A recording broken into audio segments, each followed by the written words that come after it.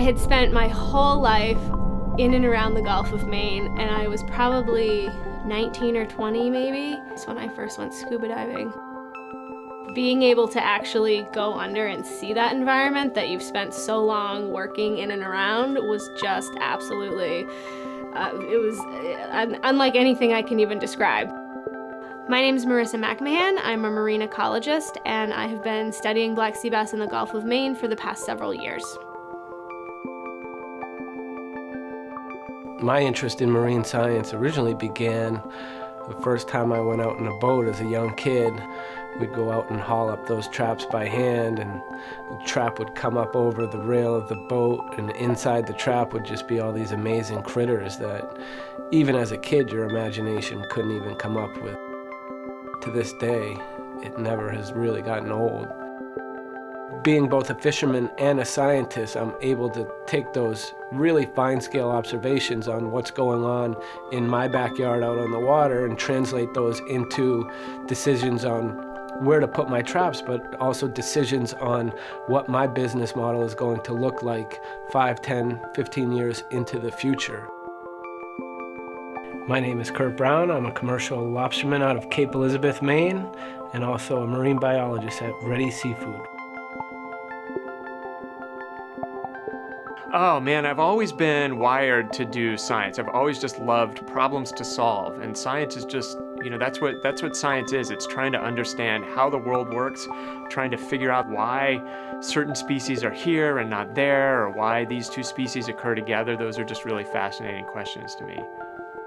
I love programming computers, I love doing math, and I love trying to bring pieces and information and data together, and that's what I get to do as a modeler. The thing that's most important about being a scientist is being able to ask questions and not being shy about it. What is it that you want to know? What grabs you? A scientist is just somebody that takes that question and then tries to answer it. I'm Andy Pershing. I run the Ecosystem Modeling Lab here at the Gulf of Maine Research Institute.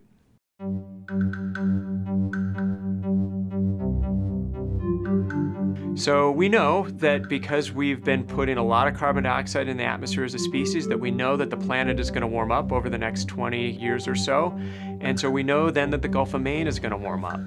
Anytime things change quickly, you have the potential for unexpected things to happen. We started to see this fish appearing in our traps, and when we talked with other lobstermen, we understood that it was happening everywhere. Lobstermen up and down the coast, we're starting to see more and more of these black sea bass, which was a fairly unfamiliar species before that point in time. Everybody saw the potential that climate change has in a nutshell. So lobstermen in that same year, in 2012, also experienced lobsters molting and becoming much more abundant much earlier in the season. And we started putting cameras in our lobster traps just to see what was going on the bottom, and lo and behold, we saw black sea bass swimming right around the bait, right around the lobsters that we were catching. Somebody saying, I saw something really weird, like I caught this in my trap and I had never seen it before, that's when our ears start to prick up and we're like, wow, that's a question that we might start to think about. And I think that's what really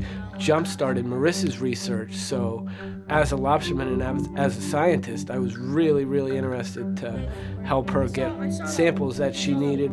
The only way that I was able to do any research at all in the Gulf of Maine on black sea bass was by having lobstermen who were willing to help me.